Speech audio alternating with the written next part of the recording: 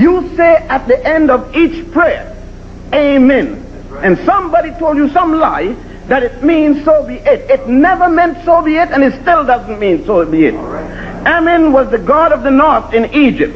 Ra, symbolized by the sun, was the god in the south. And when Egypt unified herself, they combined the god of the north and the god of the south into the one, and thus Amen-Ra. A-M-E-N-R-A. Amen-Ra. That's interesting. Did you know his first name was Amen? That's why you say Amen when you end your prayers, because you're saying, well, so be it. It doesn't mean that. Amen is the name of the Egyptian sun god, and it's an homage to the god Amen. And in the great temples of Egypt, they would always chant out Amen, Amen, Amen. And in fact, Jesus calls himself the Amen in Revelation 3:16, I believe it is, in which he then identifies himself as the Egyptian sun god. And you're going to say, oh, hey, come on now, you've gone too far. Jesus wasn't the Egyptian sun god.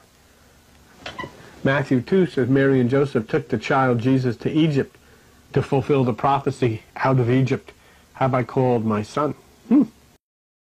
Once you begin to understand religion, where it comes from, the whole story of Jesus is nothing more than a metaphor. There was no Jesus, there was no Abraham, no Isaac, no Jacob, there was no Moses, no King Solomon. None of those people in the Bible ever lived.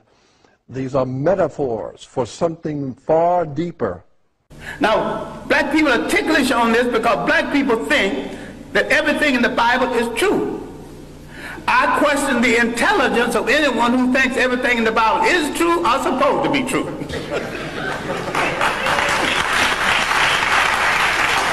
It's allegory, stories told to illustrate a point at a time when there were very few people reading books. And most of what went into the making of the Bible was copied from Egyptian texts. Now, if you want to get so dewy-eyed over the Bible, which is a carbon copy of a carbon copy, why don't you go back and read the original Egyptian text? Where did the story of Jesus start? It started 4,100 years before Jesus.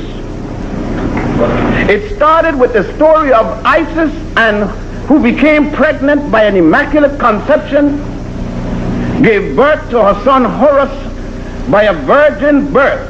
Dr. John G. Jackson, in his book, Christianity Before Christ, tells us, and even Church Ward tells us. Now, let's look at Horus. Horus had two mothers, Isis, the virgin who conceived him, Nefertiti, who nursed him. He was brought forth singly as one of the five brothers. Let's look at the life of Jesus. Jesus had two mothers, Mary, the virgin who conceived him, and Mary, the wife of Cleophas, who brought him forth as one of her children. Horus was the son of Seth, his father on earth. Jesus was the son of Joseph, his father on earth. Let's look at Horus now. Horus was with his mother, the virgin, until 12 years old, when he was transformed into the beloved Son, the God, as the only begotten of the Father in heaven. Jesus remained with the mother, the virgin, up until the age of 12, when he left her to be about his father's business. From 12 to 30 years of age, there is no record in the life of Horus. From 12 to 30 years of age, there is no record in the life of Jesus. And Horus at 30 years of age became a daughter in his baptism by Newt. Jesus at 30 years of age was made a man in his baptism by John the Baptist. Horus in his baptism made his transformation into the beloved Son, the only begotten of the Father, the Holy Spirit represented by a bird. Jesus in his baptism is hailed from heaven as the beloved Son and the only begotten of the Father, the God, the Holy Spirit, that is represented by a dove. You can jump up and down in church all day and say Jesus is coming, and the wise will say from where? And you'll be insulted, and you'll call that blasphemy because they have the audacity to ask you from where. Like I don't have a right to know. And when did he go? And how did he go? And who went with him? And is he coming back alone? And if he's not, who's driving? Is he flying or is he floating? Is he going to be born or just go pro? And if you start using your mind that way, they call you a bad person. You know why? Because they have everybody here conditioned. They have us all trained like animals. It's called conformity. If we don't conform to their system of thinking and their definitions of words, then we are bad people. Proof Give me some documents, not some stuff that you wrote. You've been taught the fake stuff, and you praying against yourself. In the brain, you have 3 major glands. Pineal, pituitary, and I think it's hypothalamus or one of them. Thalamus or whatever. Thalamus. 3 major glands.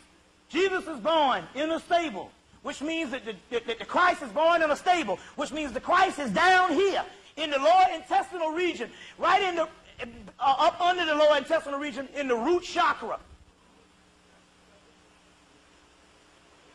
The men, it's in the root chakra. It's a little small seed. That's who you are. Born in a stable up under the shit. It rises. When he's born, he's met by 3 wise men. Pineal, pituitary, hypothalamus, or whatever. Thalamus. 3 wise men. Pineal, pituitary, thalamus. 3 stars in Orion's belt. 3 pyramids in Kemet. 3 crosses on Calvary. Jubilee, Jubilee, Jubileum. But it's talking about the 3 glands in the head. Lucifer, light bringer, which means the pineal gland. Lucifer fell like the morning star or the morning sun. Then you get the Revelations. Jesus said, I am the damn morning sun. Stay away from the dark side. Go to Isaiah 45 and it says, I will give you the treasures of darkness, which is melanin. The dark side. Now what is the dark side? The dark side is the study of alchemy. The alchemical black. Al, sun, S-U-N-S-O-N, chemi, cam, black. Black land, black sun, alchemy, black God. The fallen ones, the fallen gods. Lucifer, the fallen gods. What it means by fallen?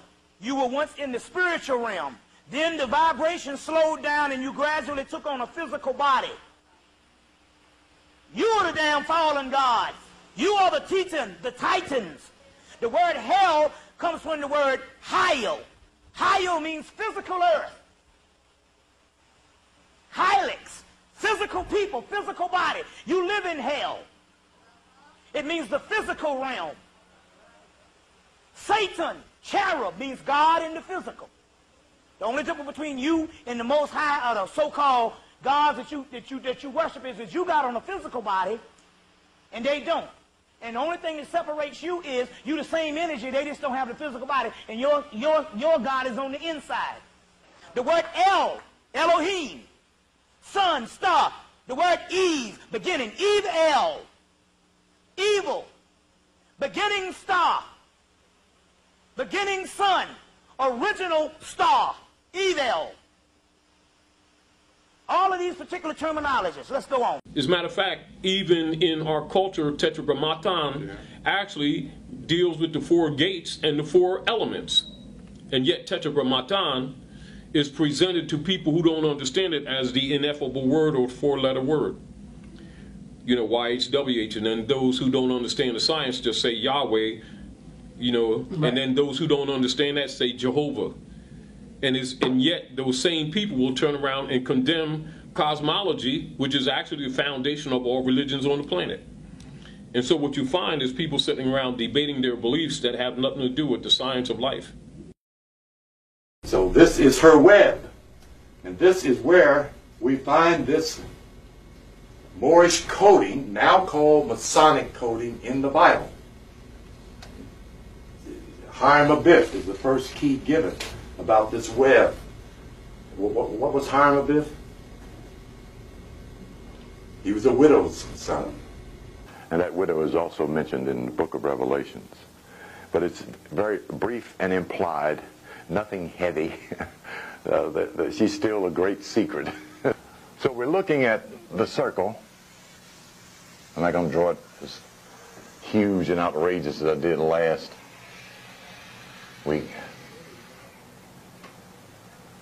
The circle and the cross.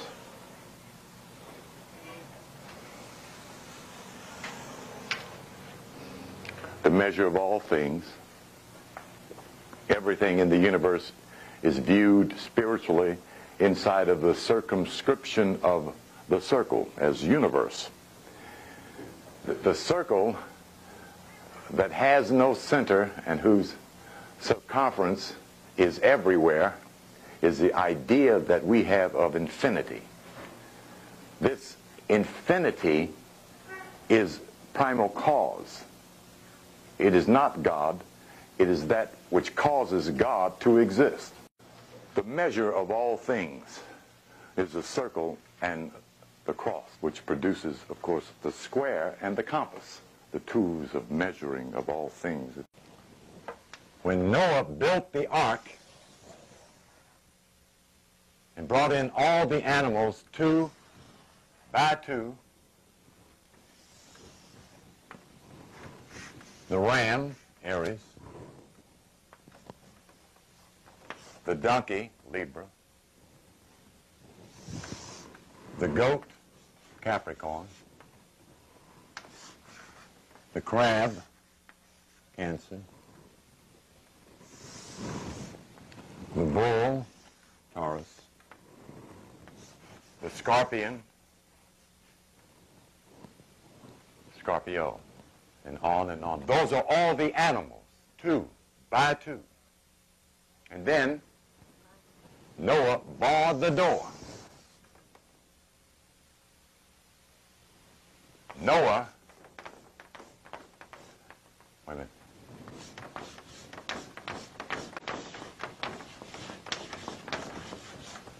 Barred the door.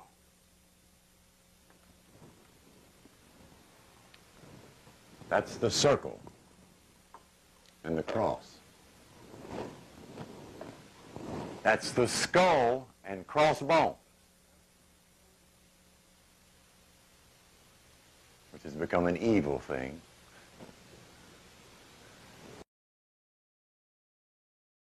The black man who becomes a Jew will go out and point his finger at the European American who says he's a Jew. You ain't no Jew. You and then it ain't got nothing to do with that, okay? We'll find out about that. But this is the concept that's important because we're talking about these are glands.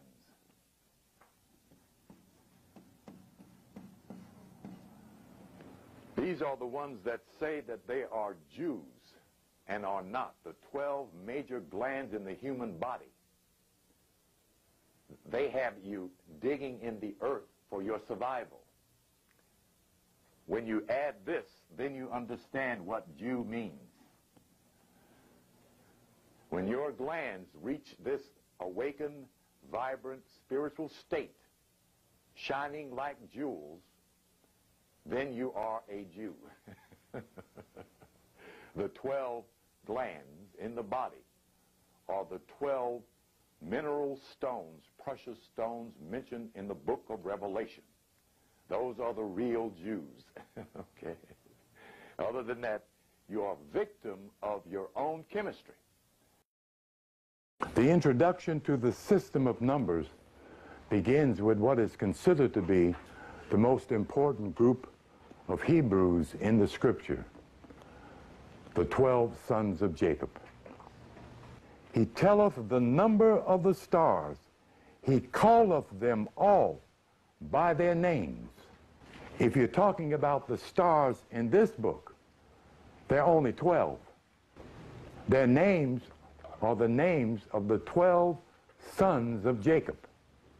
Scriptural symbology is different from other concepts of symbology because in this book, these 12 names of Jacob represent the 12 signs of zodiac.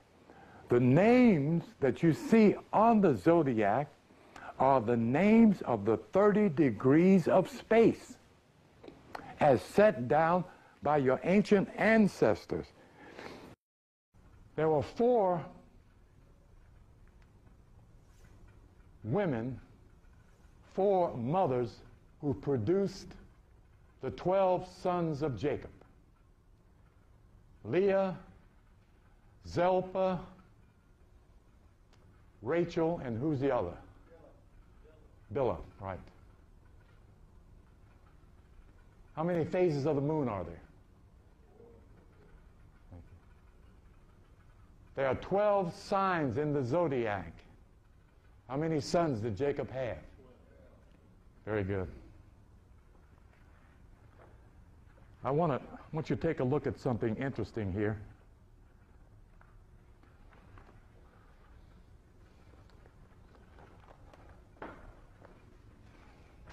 These are the 12 sons of Jacob.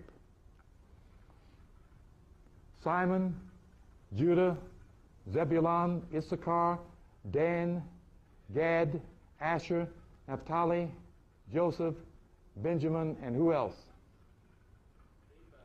Right, yeah. That was my little trick for the class.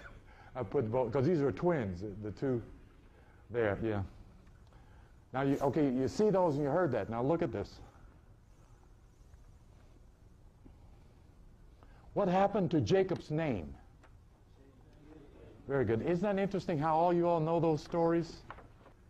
12 tribes of Israel. Look at these names. Manasseh. Okay. Ephraim. These are not the 12 sons of Jacob. These are the 12 constellations of the universe. Remember, true religion is a study of the rules and laws of nature and how nature works and how it interrelates with you, including the salts that build the body, including the working of the moon, how it operates in harmony with the moon and Venus, how it's counted to bring humanity here, how women bring back the old ancestors consciously. Do you understand? How we solve earth problems. All right? That's real religion. All the other stuff is dogma. All right? Now, to keep this in mind, I'm not going to write this on here, so write this down. Anthropomorphic. Anthropomorphic is like, you know how like you have Ma'at and you have Ma'at with wings and the moon on their head, stuff like that? That's called anthropomorphic. You know how for children, they might have Elmo that talks and has eyes and walks up like a person. That's anthropomorphic. Are we clear? Like in the Bible, when it talks about Jesus, the Son of God, that's anthropomorphic. Or like in you look in the say the book of Malachi that closes out the Old Testament, where it tells you the Son of Righteousness arising with healing in his wings, and it's spelled S-U-N. That's the Kabbalistic basis of the book. Jesus is actually the Son of God in the sky. But that's for adults. But for children, the anthropomorphic story is to give them the physical body that they can relate to, but when they grow up, you put away the childish things and you go to science. That's the difference between religion and dogma. The anthropomorphic truth is what they don't tell people. That way, the revs and the imams and the rabbis can keep the adults in a child state and have them buy them nice clothes. And the parish, and a Lexus too.